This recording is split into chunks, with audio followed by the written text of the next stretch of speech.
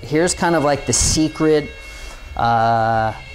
bone formula from last week. Like if we just kind of like said these words, you'd be able to zzz and line it up.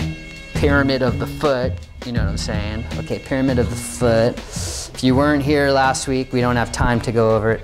You have to watch the 52-minute YouTube version. It's broken up into sections, like 7 minutes, so it's not as intense. I mean, you could do that. Okay, so the pyramid, and then we have, all right, so I'm not gonna leave you out. So we have a point here, we have a point there, and then we have a point there, and we're gonna distribute our weight equally and effectively. We talked about last time how this beautiful leg bone docks right on this bone called the talus. So I would just say pyramid, I would say talus, and you would align your leg bone right over the talus. We would talk about kind of like the hip configuration. We would talk about setting the curve, the lumbar, the sacrum, the lumbar curve, connecting to that point right in front of your sacrum where your center of gravity is located. We would talk about lifting the manubrium. We would then talk about right below the belly button. Then we talk about the floating ribs, zzz, zzz, connecting, the manubrium lifting. The collarbones would be another key word. Collarbones lengthening, broadening, shoulder heads opening, carrying 2 pizza pies in your hand. We set the curve, we dock the skull on the atlas, and then we plug into the sella turcica, the T6, T7, anterior aspect of your sacrum, pyramid of your feet. Boom, optimal alignment, power posture, alignment secrets, done.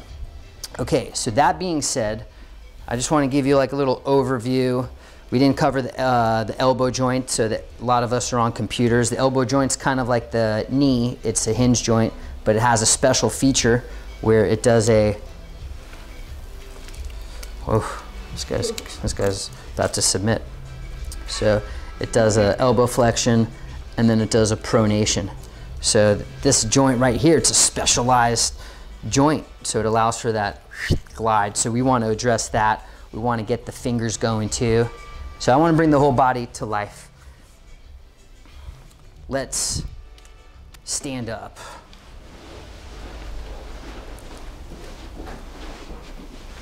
Okay, cool. So,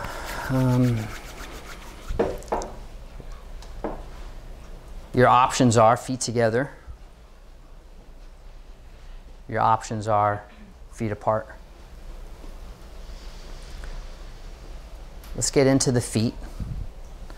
So lift up all of your toes.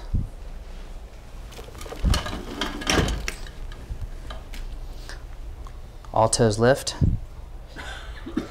Keep the big toes lifting and place all of the other toes down, the other 8 toes down.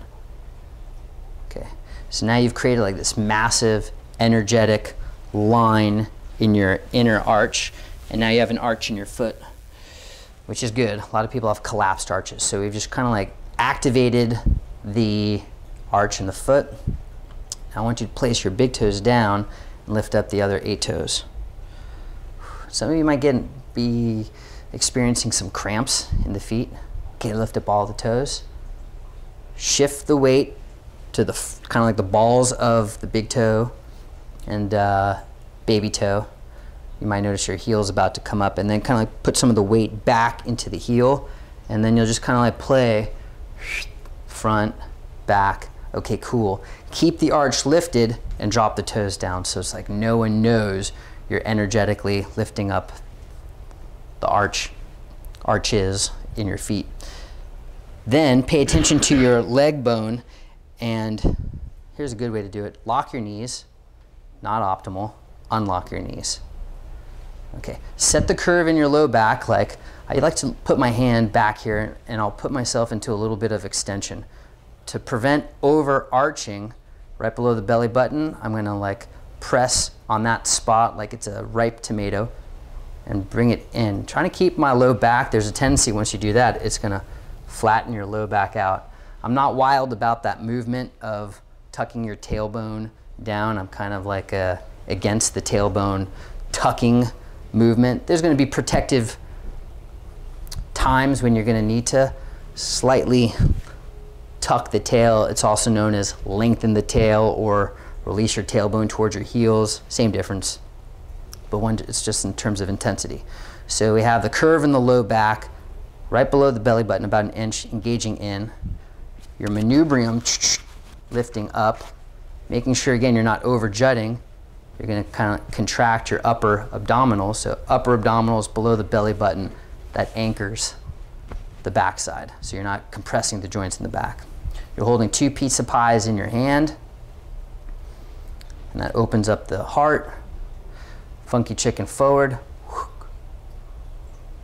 up to the sky. Now you have the cervical curve, the cervical lordosis, lacking in so many people, it's epidemic. And then position your skull straight ahead.